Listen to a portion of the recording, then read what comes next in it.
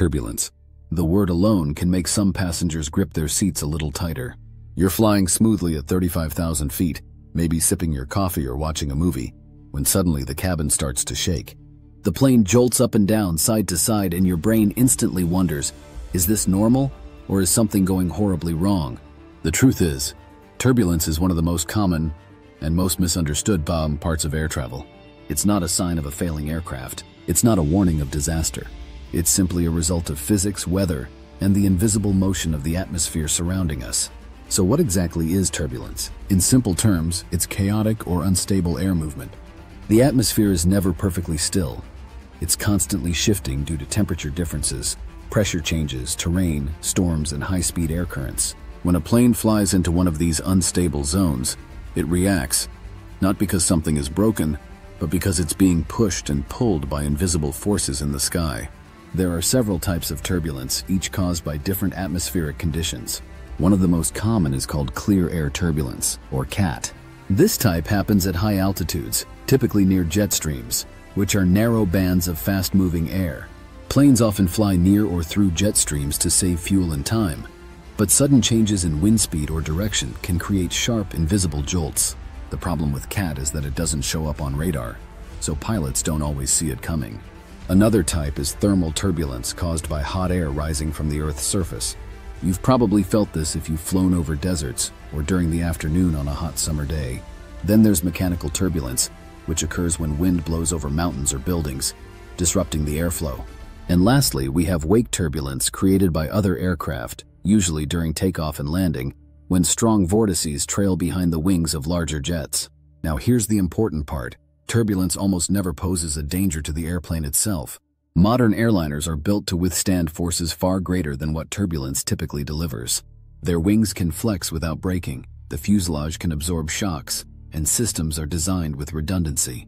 Pilots are trained to handle all types of turbulence and are constantly in communication with air traffic control, other planes, and weather services to avoid it when possible.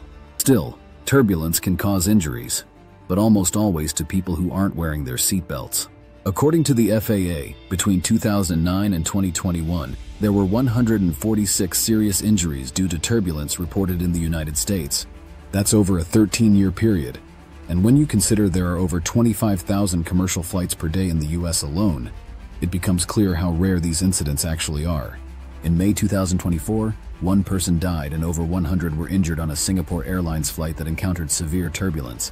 It was a tragic event, but it's important to know that this level of turbulence is extremely rare. In that case, many passengers weren't wearing seatbelts, and the plane was flying through an area with strong jet stream activity. Most of the time, turbulence ranges from mild to moderate, and passengers experience nothing more than a little shaking and maybe a spilled drink. So why does turbulence feel so scary, even when it's not dangerous?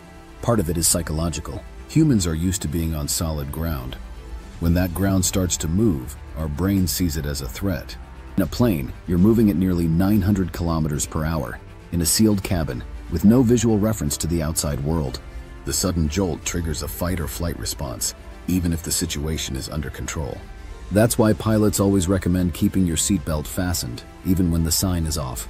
Most turbulence-related injuries happen when people are walking around the cabin or when the seatbelt is unfastened during unexpected bumps. The seatbelt is your best defense, not against crashing, but against being thrown into the ceiling or injured by flying objects. Interestingly, there's another factor that's making turbulence worse: climate change.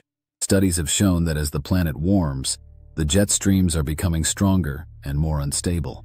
A 2023 study published in the journal Nature found that clear air turbulence over the North Atlantic increased by 55% over the last 40 years.